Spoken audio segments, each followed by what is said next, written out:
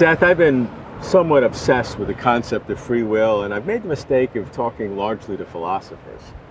So I want you to tell me from a physics point of view, what can we learn about free will, assuming that the universe is predictable in some real sense, underlying quantum mechanics in some way? You still believe there's a robust kind of free will?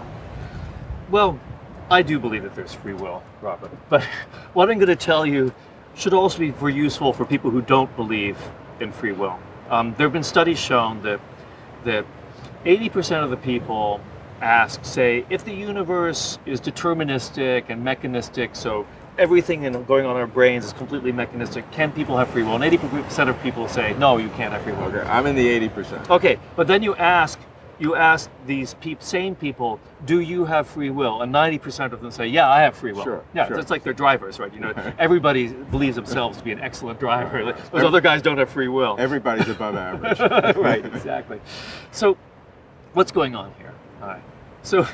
So why do people believe that they have free will?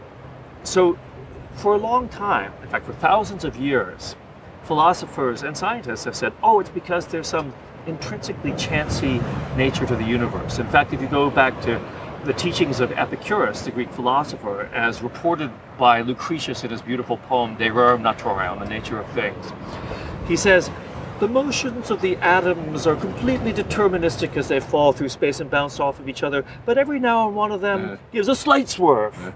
And he's like, why this swerve? And he goes on and says, well, why do they have to give a slight swerve? It's because if there were a slight swerve, then everything would be completely deterministic, and this wonderful thing that we call our freedom of will would not exist. Whereas apparently, according to Lucretius, because some atom gives a slight swerve, which is then, I guess, amplified by our neurons into a decision, then we have free will because we can't predict our decisions. And the way that they've done that is to assume as an assumption that we have free will, and therefore interpreting what the physical world is, because the physical world had to be that way or we wouldn't have free will. Yeah. It's not examining the physical world and then asking whether free will is an illusion. So the analysis is the reverse from which we may do today. Well, that's because why they were called ancient Greek philosophers, right? This notion that, like, the world, just because you think the world has to be a certain way, doesn't mean it is that way. This is a more modern Enlightenment kind of notion, right? So I think this is wrong. And you find this statement going through time up through the 20th century. In fact, after Newton, things got worse because Newton's laws are completely deterministic, so there's no swerve. So no swerve, and if you look at the philosophers of the Enlightenment, but like people like David Hume, for instance, they're confronting this world where they believe everything is deterministic, and they say, well, how can we possibly have free will? And there are wonderful quotes from Boswell's Life of Samuel Johnson, where Johnson says these salty things like, you may think I don't have free will, but I get to decide when I'm going home, and I'm going home right now. Or he says, our will is free and there's an end to it. Or he says, all philosophy militates against free will, all experience for, right? Because everybody has the experience of free will. Everybody has the experience of, you have to make a decision. Like a common one that I have, it's like, it's 4 o'clock in the afternoon. Caffeinated or decaf, right? Well, caffeine would be a little more exciting. On the other hand, decaf would be a bit safer. Let's go for the excitement, right? So, but before I make the decision, I don't know if I'm going to have caffeinated coffee or decaffeinated coffee. So I claim this has nothing to do with the slight swerves of atoms and molecules, my inability to predict this. Instead, it has everything to do with the nature of thought and the nature of computation. So, in particular, if you ask what's going on there, I am asking a question about myself. What am I, Seth Lloyd, going to do in terms of my coffee choice right now? What has to happen? I have a physical dynamical system that's making a decision. So the decision, caffeinated or decaf, is going from the dynamics of the neurons in my brain. But at the same time, in order to ask the question of what am I going to do, I have to have a capacity for self-reference. I have some notion of an I, even a very primitive notion of I, what I, Seth Lloyd, am going to do. Now, there's a very beautiful result from the theory of logic called Gödel's theorem, which says that systems of mathematics that have the capacity for self-reference are inevitably incomplete. You can phrase questions in the context of the theory that the theory itself is incapable of answering.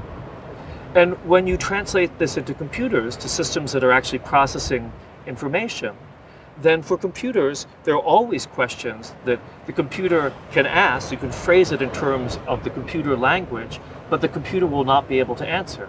And there are these problems about self-reference. So for instance, if you could go to the operating system of my iPhone, right, and say, so, what's Siri going to be up to in 5 minutes' time? The operating system will tell me, I don't know, why are you asking me? How can I predict? You know, even though, of course, it's completely up to the operating system of the iPhone what Siri's going to be doing in 5 minutes' time, right? You know, but the operating system won't be able to answer it.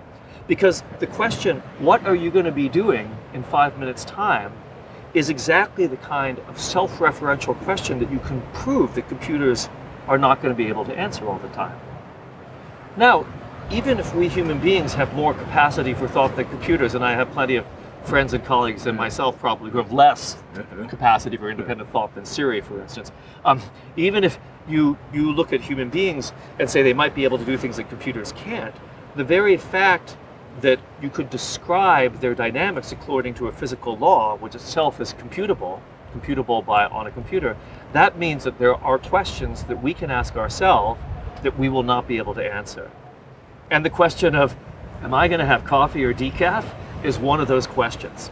Is your analysis the same for a sentient creature, human being as an example, and for a physical object like a computer? Is there any difference between the two? I'm very glad you brought that up, Robert, because I think one thing that people feel about free will, that it's innately bound up in our consciousness, and you know that we're self-conscious beings with intelligence, blah blah blah blah blah, right?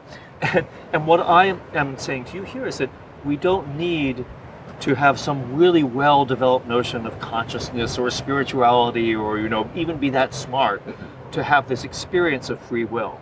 All we have to do to have the experience of free will is to be able to ask the question, what am I going to be doing?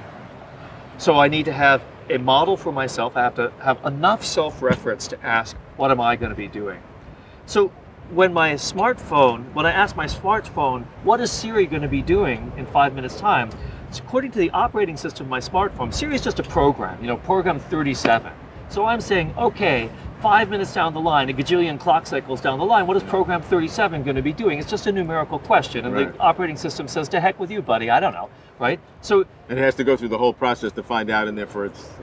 For it to find out, the simplest way to find out is just to do it, right? And that's in fact how this proof, it's a mathematical proof, basically, that anything that has this capacity for self-reference won't know what it's going to be doing. What you prove is that the computation involves saying, gee, I wonder what I'm going to be doing 5 minutes down the line. Answering the question that way is a lot harder than just like saying, I'm just going to do it, you know? So doing things is easier than asking yourself what you're going to do. And in this sense, there's no difference between a sentient creature and a non-biological entity. That's right. So computers definitely suffer from this free will problem. If you take something like a thermostat, right? Okay, a thermostat's making decisions like, you know, should I turn on the heat or should I like leave it off? But you know, thermostat is sufficiently simple. It really has only two internal states. Like, is it too cold or is it okay? And then it gets information from the outside. Okay, okay, okay, okay. Too cold. Oh, too cold. Click. Let's turn on the heat. All right.